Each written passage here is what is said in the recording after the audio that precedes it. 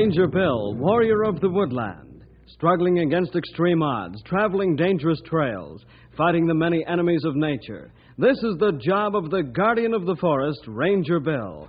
Pouring rain, freezing cold, blistering heat, snow, floods, bears, rattlesnakes, mountain lions.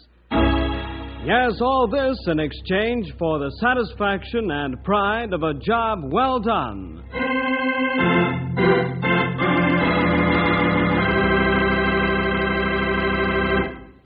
This is the story of a stretch of highway outside of Knotty Pine called Death's Half Mile. Along this half mile, there are 3 killers. One is an extremely sharp curve.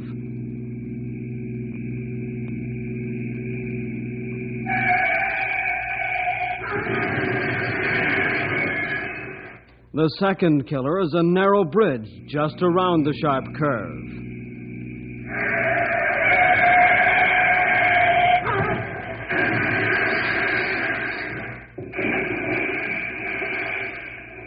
The third killer is a railroad crossing, where the trains come roaring out of a narrow valley and across the highway.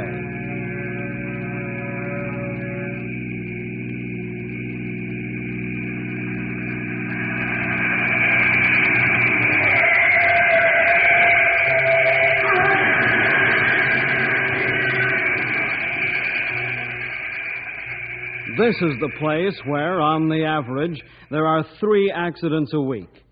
Let's find out how Bill and his rangers correct this horrible stretch of road in the story, Death's Half Mile.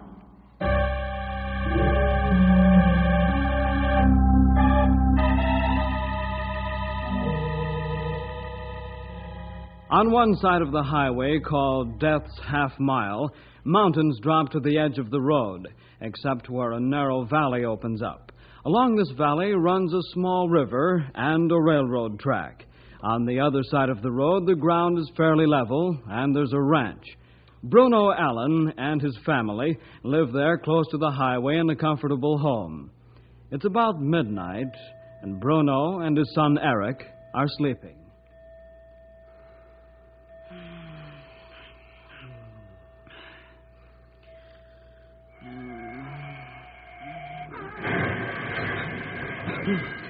Hey, Pop. Wake up. I heard it, son. You get the first aid kit and I'll call the police. Okay, Pop. I've my jeans and shoes on in a hurry. Good boy. I wonder if this will ever stop. Let's go, son. I'll meet you out front.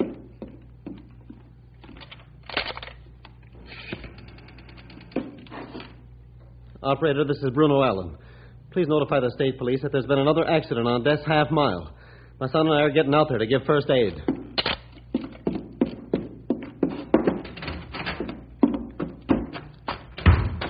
There's 2 cars, Pop. Looks like a head-on collision.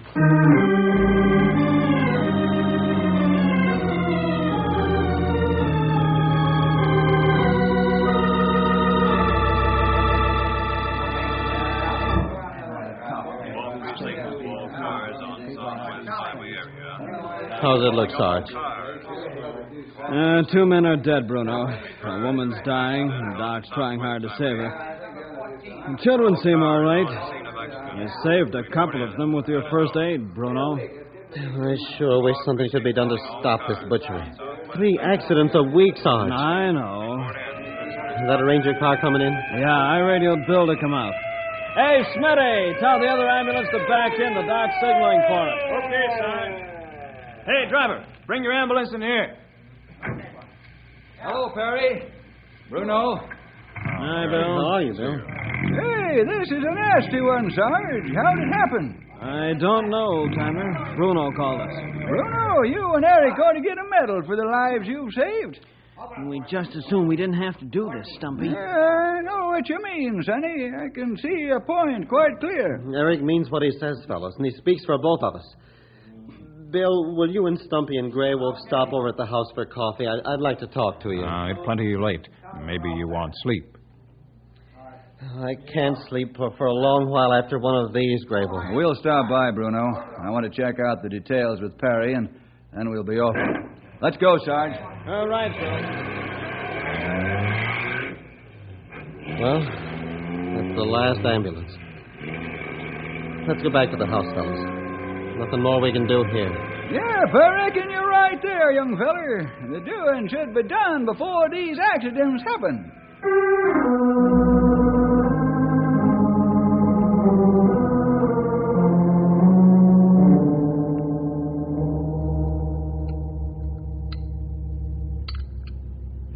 You make a tasty cup of Java, Bruno. It hits the spot. Pop doesn't do bad for a pinch hitter. Mom's away over to Junction City to visit Aunt Minnie. Bruno, what's on your mind? Death's half mile, Bill. Something's got to be done about that suicide lane. Yeah, I agree with you. But only half the highway is under my jurisdiction. The half on the mountainside because it's in the national park and government range territory. Oh, so that's why the Sarge called you, huh, Bill? That's right, Eric. It's a crazy arrangement, but that's where the boundary is, right down the middle of the road. Here, fellas, now, take a look at these figures. I've kept a record of every accident that's happened here for the past 6 months. This will give you an idea of what I'm talking about. Mm-hmm. That's bad. You know, Bruno, you've got a real head on your shoulders. This is a pretty jolting record of what goes on along Death's Half Mile. Thanks for the compliment, Bill, but that's what they all said. I don't understand. That's plenty strange remark to make. Pop's talking about the highway commissioner, the captain of the state police, and the superintendent of the railroad. They gave Pop a pat on the back, and that was the end of it. Yeah, did you go and see these fellers? No, Stumpy, I wrote to them. I gave them the facts, and all I got in return was a thank you. Said they'd look into it. Well, nothing's ever come of it. I don't think they care how many people get killed on the highway. Eric, don't talk like that. You don't know the facts, so don't make any harsh statements. Oh, I'm sorry, Pop. Will you see what you can do with the powers that be, Bill? Maybe they'll listen to you. Yeah, they sure will, Sonny. Bill has a way of making anybody listen. Oh, you speak plenty truth, Stumpy. Flattery will get you nowhere, fellas. That ain't flattery, young feller. It's the plain truth. Bill, please, will you help my Pop? Okay, Eric. I'll help your dad. Oh, swell. Oh, Good to hear thanks, that, Bill. I know if they won't listen to you, they won't listen to anybody. I'm not making any promises, Bruno, but I'll give it a try. By the time Bill's through with these fellers, they'll be willing to listen. Mark my words.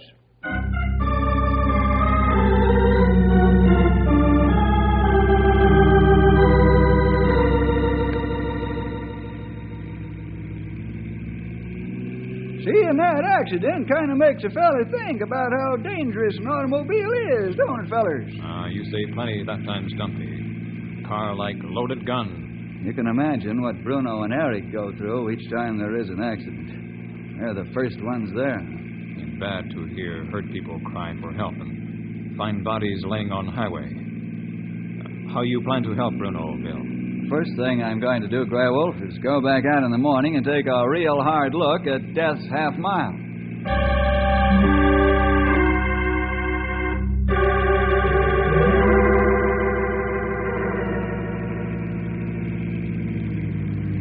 I pull off plenty far on shoulder, Bill, so car not in way. That's a good idea, Grey Wolf. Leave the red light flashing so it'll slow down oncoming cars. We don't want to be part of an accident. You can say that again, young feller. There's curve ahead. Very bad turn. Yeah, sure is. It's like a hairpin almost. There's only one sign. All it says is curve ahead. More warning signs needed for this curve and speed limit sign, too. That's right, Grey Wolf. You've hit the nail on the head. I think there should be a really large sign about here, and it should have reflectors on it so it can be plainly seen at night. And then another sign showing what kind of curve this is, and also a speed limit sign ahead. Maybe a high concrete ridge in the middle of the road would keep the fellers in one lane out of the other. That's an excellent idea, old-timer. You should be a safety engineer. Let's walk around the curve and take a look at the bridge. That death trap number 2.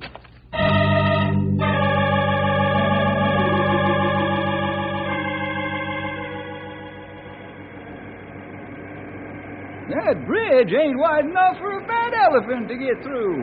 It's strange that 4-lane highway become 2-lane, that bridge. That's right, Grey Wolf. It happens that way frequently. See that there aren't any narrow bridge warning signs, nor are the abutments striped with black and white paint. Maybe reflectors help show bridge structure, too. Yeah, I believe they would. Boy, a feller don't have much of a chance. You come around that curve and right at this skinny bridge. If one don't get you, the other one will. Let's take a look at death trap number 3.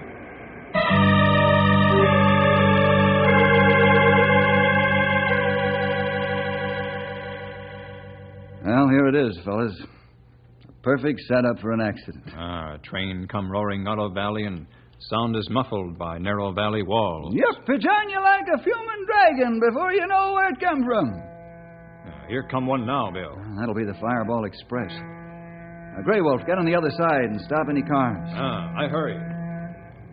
Hey, look at that monster come roaring, would you?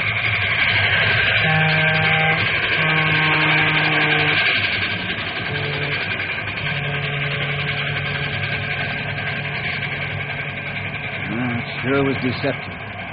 To a motorist, it's even more so. There should be wigwag signals here with blinking lights. Yeah, if you said it, Sonny. Them there wooden cross arms don't tell you nothing, except that there's a railroad track here. Most folks probably think that this is some backwoods line. They don't realize that some of the fastest trains in the country fly through here full blast. That fellow scoot through here like arrow. Need more warning. That's right, Grey Wolf. Well, fellas, I've seen enough. Let's go back to headquarters, and I'll write up my recommendations. What you plan to do, Bill? The first thing I'm going to do is show them to the State Highway Commissioner.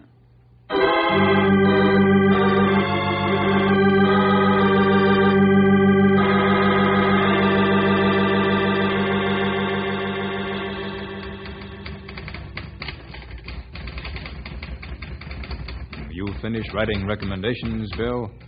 Yes, Grey Wolf, I have. There we are, all 5 pages of them. You writing a book, Sonny? Not quite, Stumpy, but I haven't left anything out. You go to Canyon City now. Yes, Grey Wolf. I'll be back early this evening. You're walking into a lion's den, Sonny. I understand the highway commissioner is about as ornery as a grizzly coming out of hibernation. I'll feed him these recommendations and see how he acts.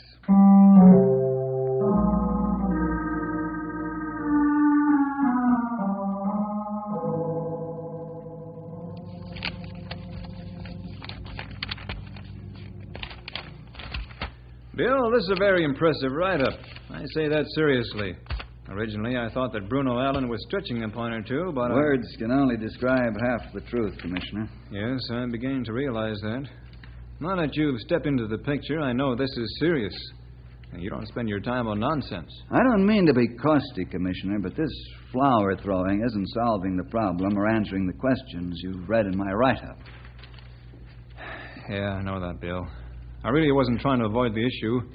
All the compliments are true and deserving. However, I was paving the way for the bad news. Bad news? Yes.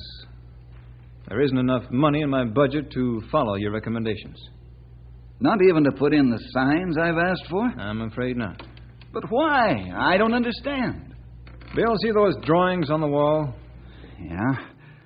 They're the 3 superhighways the state's building, aren't they? Yes, Bill, they are. They've taken every red cent we can scrape together. I see. I thought the highways were financed with bond issues. Well, they are, but the bond money keeps coming in dribbles and, well, it's all soaked up like rain on dry ground. You can't set aside enough money to take care of Death's Half Mile? The construction men have to be paid, so do our material bills. I'm sorry, Bill, but there's not a thing I can do for you now. Folks will just have to drive more carefully when they travel that stretch of road.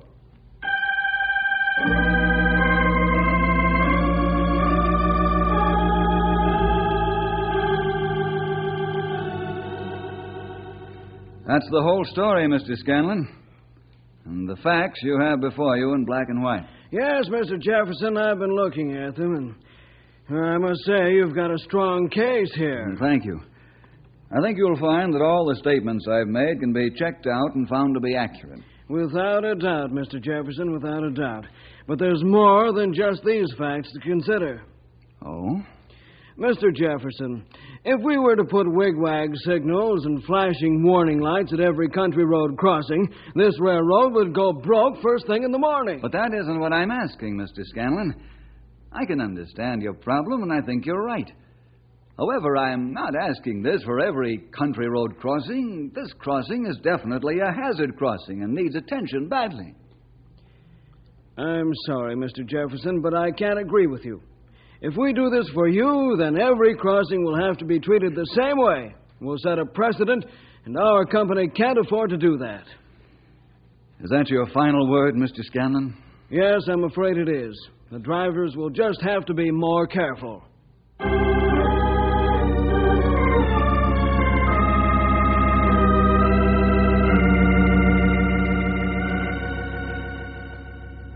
Honestly, Bill, I appreciate what you're trying to do, but I can't see how more frequent patrolling will stop the slaughter on that stretch of road. It won't stop it, Captain Paulson, but I know it'll reduce it. Your men can hail down fast drivers and warn them of the waiting traps. Yeah, you do have a point there, Bill. But there's one hitch in it. What's that, Captain? I don't have the extra men to do the job. My force is understaffed. Why, we need 30 more men. And there's no possibility of getting the extra patrols? Sorry, Bill. I just can't do it now. I can't even make the required patrols right now. Tell you what, though. Yes? 50 men will be graduated from police school at the end of the year. And I'll put the extra men on patrol duty around Death's Half Mile. Well, that'll be fine, but it doesn't solve the problem right now, Captain. I know that, Bill. But there's nothing I can do about it.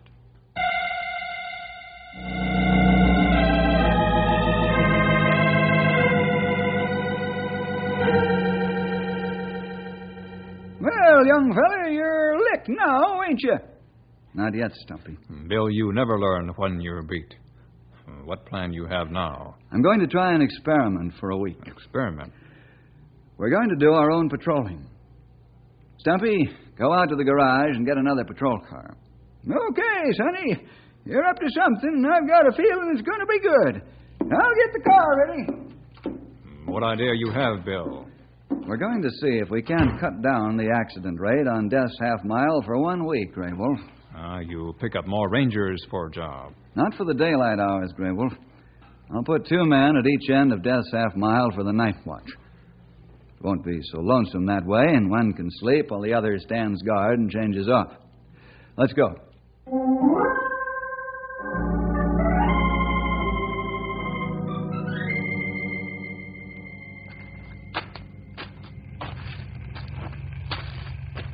This is your spot, old-timer. That's fine. This is a right nice place to stand guard. How are we going to work this, Sonny? I want you to stop every car. Warn them about the dangers ahead and tell them to reduce speed and then let them go on.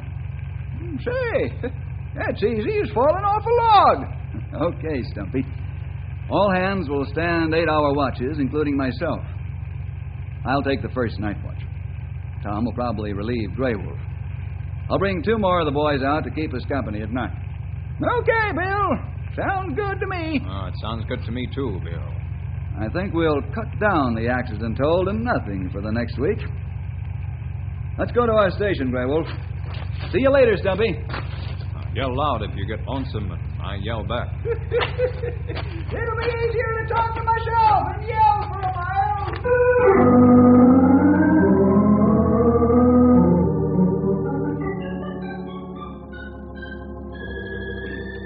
Here come car now, Bill. Let's stop them and give them a helpful warning that'll save their lives. What you looking for, Rangers? Bandit? No, we're not looking for anyone in particular, mister. Oh? Why the roadblock, then? To save your life and the lives of the people in your car. The next half mile of highway is called Death's Half Mile. It is? How come?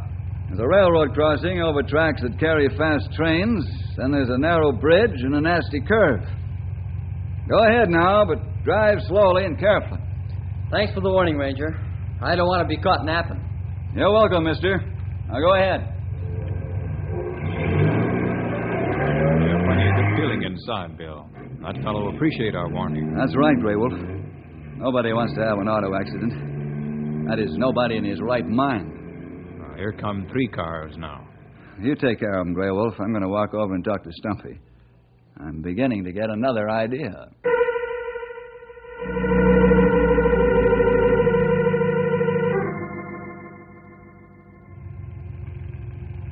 Many thanks, Rangers. I've heard about this place, but I didn't know exactly where it was. That's what I'm here for, Sonny. Now go ahead and take it easy.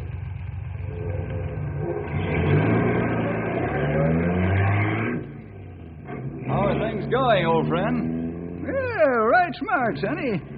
All the drivers are thankful I stopped him and told them what's ahead. That's fine, Stumpy. I'm going over and have a talk with Bruno and Eric now. What's up? What do you mean, what's up? I can tell by the pleased with yourself look you have on your face that your brain cells are turning over full speed. Well, I was just thinking. Yeah, that's when things start happening. Half of this terrible piece of road is ours, Stumpy. Why can't we put a sign up at each end on our half of the highway? Say, now, you're cooking with gas, Sonny. Make it big enough so even an owl can read it in the daytime.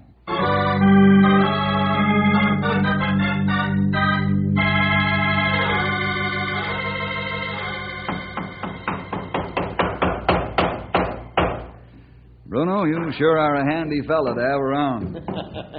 So are you, Bill. Eric and I have been getting some wonderful sleep since you got your men out on the highway. Man, it sure has been peaceful around here, Bill. I used to shudder every time I heard a car go by. I can understand how you feel, Eric.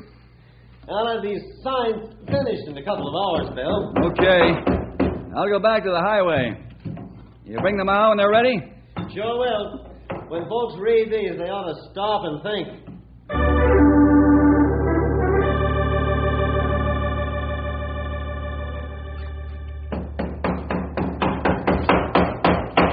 Those are right smart signs, Bill. They ought to do the trick.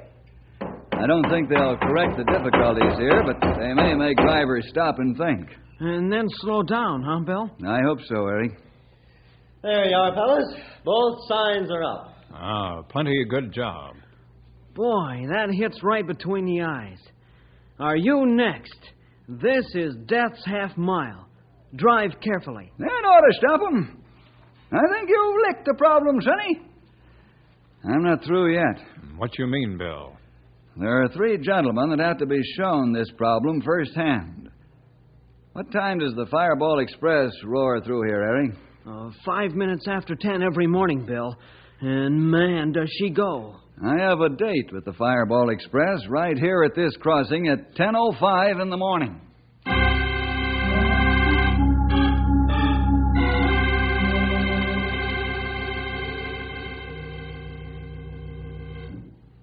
Hello, Commissioner. This is Bill Jefferson. Yes, Bill. What's on your mind?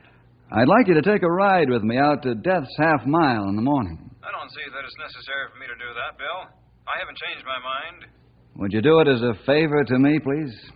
All right, Bill. What time? Be at my office by 9:30. Okay, I'll be there.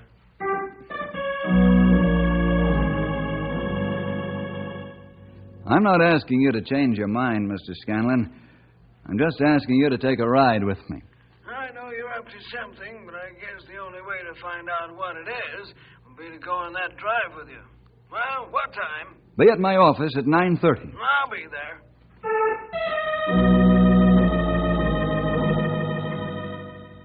Well, Captain, what do you say? All right, Bill. What time? Be at my office at 9:30. I'll be there.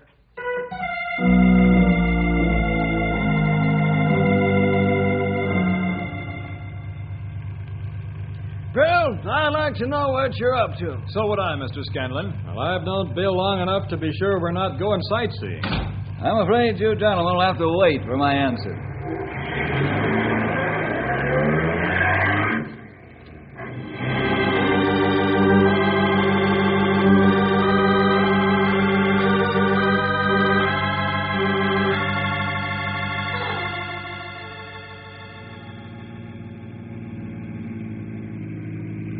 We're approaching Death's Half Mile, gentlemen. Oh, a sign. Oh, I wonder who put that up there. Kind of gory, isn't it? I put the sign up, and there's one just like it at the other end. Aren't you going to slow down, Bill? There's a hairpin curve ahead, you know. Well, I don't see any warning. The sign just says curve. Doesn't say anything about it being dangerous. This isn't any time for jokes, Mr. Jefferson. Slow down. I'm only going 35 miles an hour, Superintendent. Great Scott, man. Slow down and we'll never make it. We almost got off the road. Captain, I'm driving at a safe and sane speed, am I not? Yes, Bill, you are. I see why you brought us. Hey, look out for that bridge. Man, we're never make it. Well, now we're almost through Death's Half Mile, and nothing's happened. Stop at the tracks. The Fireball Express is coming through the valley right now. I don't hear any train, Mr. Scanlon. Bill, in the name of common sense, stop. Get us all killed. Frankly, gentlemen, there's no indication that a train's coming. We'll be perfectly safe. I can hear very well. I've heard the whistle, Bill. Stop this car. I'll jump. Well, it seems that I did hear something like a train whistle. All right, I'll stop. Oh, thank heaven. Boy, am I glad you stopped. We'd all be dead. That's exactly my point, gentlemen. I'm sorry I had to do this, but ordinary appeals didn't do any good. Bruno Allen tried to get you to listen. I tried, and you turned a deaf ear to me also. This was the only thing left. I had to give you this first-hand experience and show you how easy it is to get killed anywhere along Death's Half Mile. I expect you gentlemen to act accordingly.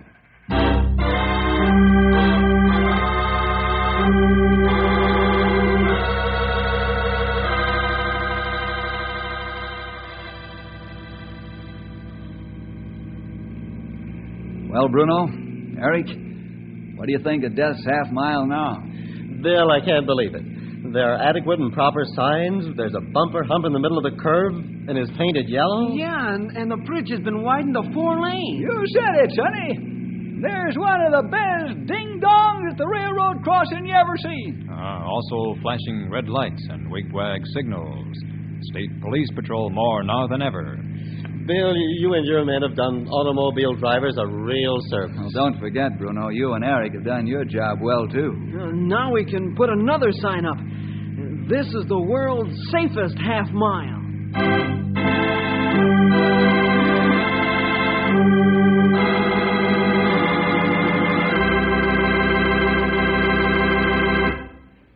Yes, it was a battle, Eric, but now you can put up your new sign. Isn't it strange that we can never learn by other people's experiences? We have to go through them ourselves. That's what I had to do to the superintendent, the commissioner, and the captain of the state police. Well, see you next week for more adventure with Ranger Bill!